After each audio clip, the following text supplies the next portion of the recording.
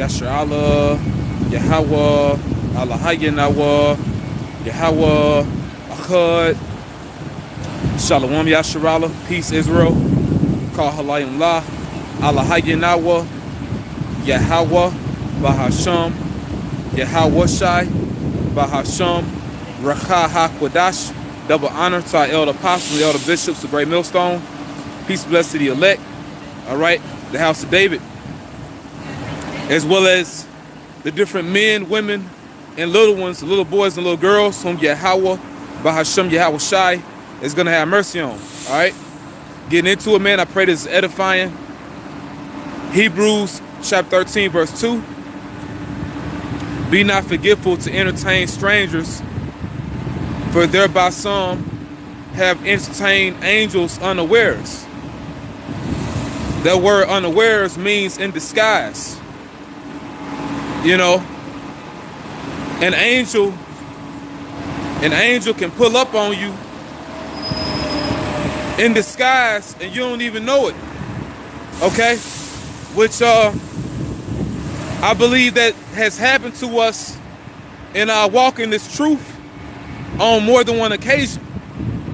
All right, I believe through the spirit and mercy of the Lord, okay, through the spirit and power and mercy of Yahweh, Bahasham, Yahweh Shai, I believe that has happened.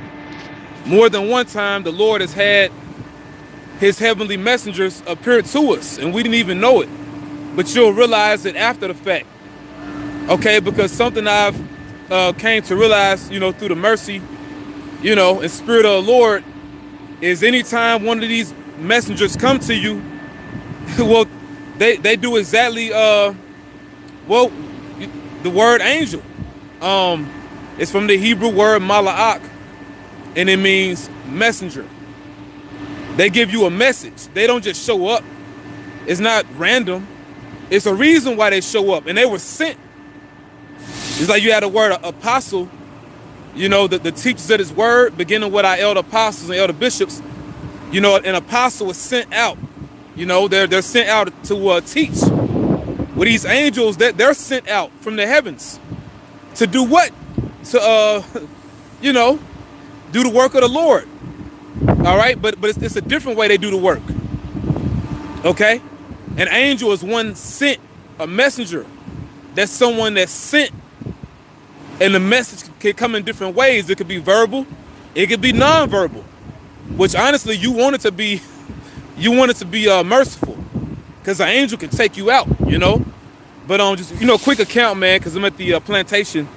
But you know, I was just meditating this morning because I fell asleep. I was preparing some videos. I'm gonna just get them done during the Shabbat, Lord willing.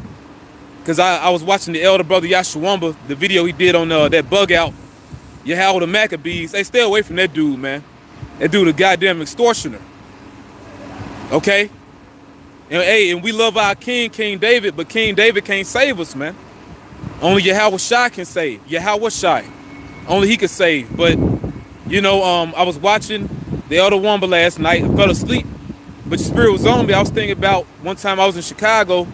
This had to been like 2009, 2010.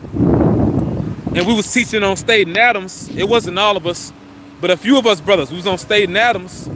And I believe it was my brother Lahab and the brother Ba'ara, the elder brother Ba'ara.